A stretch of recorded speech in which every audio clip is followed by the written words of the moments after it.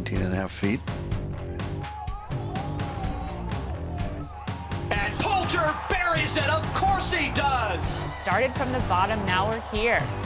How about this for some Monday motivation? Ian Poulter was tied for 123rd after his first round. Now he's a PGA Tour winner for the first time since 2012, and he's teeing it up at the Masters this week. If that's not good, bad, and unusual in a nutshell, I don't know what is. I'm Emily Tillo, filling in for Taryn Schaefer. Poulter coming through in the clutch city. The 42-year-old vet defeated 23-year-old rookie Beau Hossler at the Houston Open on Sunday. Unfortunately, Hossler found the beach and the water on the first playoff hole, leaving the door wide open for the match play king. But the Texas Longhorn proved that his trip to the winner's circle is right around the corner with shots like this. Oh yeah, excellent shot right underneath the hole. There's not much break in that putt either.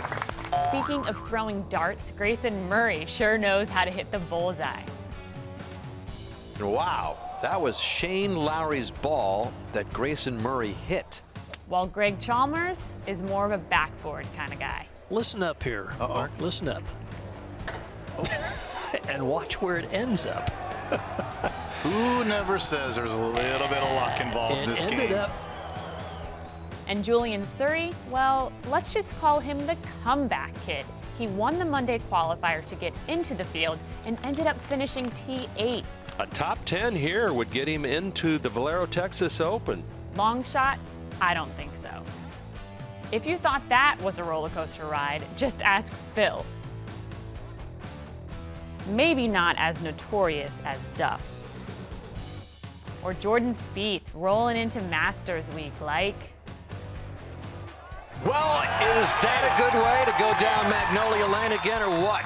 Be sure to put your favorite green jacket on this week and tune into The Takeaway with Taryn on Thursday. Happy Masters Monday.